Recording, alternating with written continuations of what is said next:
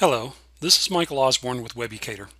In this video, we're going to take a look at the new C# null propagation operator, which is going to be available in C# 6, and take a look at how we can use it to make our code more concise and more readable. Now, this video is based on a blog entry by Gunnar Peipman. Gunnar agreed to let us create this video discussing his article, which is available on his blog at the URL that you see here. So what exactly is the null propagation operator and why do we care? The null propagation operator was created in an attempt to make our code easier to read. In other words, it allows us to simplify and clarify a lot of these kind of verbose null checking routines that we have, where we'll say if the object is null, handle this, if the child object is null, handle it this way, that sort of thing.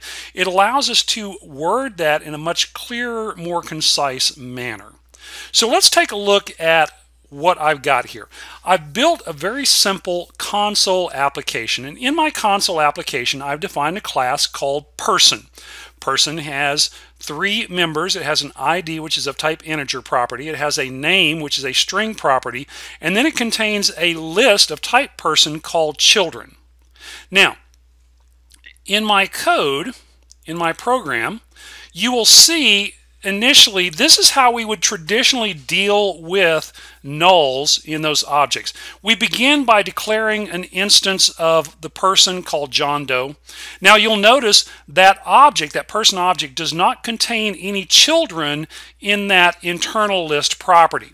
So we write out first child, and then we start doing our checking. We say if the customer.children is not equal null, then if the customer children first or default not equal null, then we'll write out the first name. Otherwise, we'll write out a dash, and if the children was null, we'll write out a dash, and then we do a press any key to exit. Now this works, and it's fairly straightforward, but quite honestly, it's kind of verbose.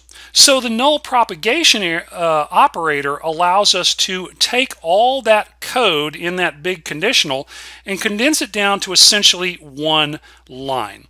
So if you look down here, this is exactly the same code, but in this code, we're using null propagation. We again begin by declaring a person object. That person object does not contain any children in the list.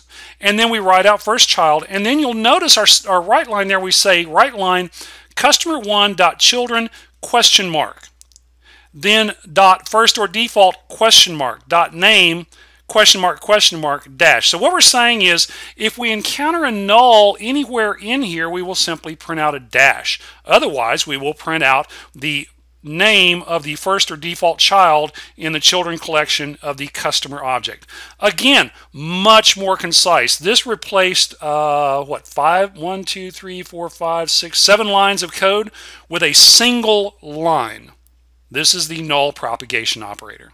So what I'm going to do is I'm going to go ahead and run this code. Now in both cases, you'll notice neither one of those person objects actually contain any children. So we're not actually going to get anything other than a dash printed out. But we're going to prove that these both work the same way. I'm going to run this console application. We'll give it a moment to compile. And once it starts up, you'll see it says first child, and I just have a dash because there were no children. If I press enter, I get again first child with a dash. This is using the null propagation operator. They both got me to exactly the same place. They both produced exactly the same result. It's just the code was much cleaner, much more concise. Okay, I'd like to again thank Gunnar Peipman for the inspiration for this video. Be sure and check out his blog at the URL shown here for some other articles related to C#. That's it for this video. I hope you enjoyed it.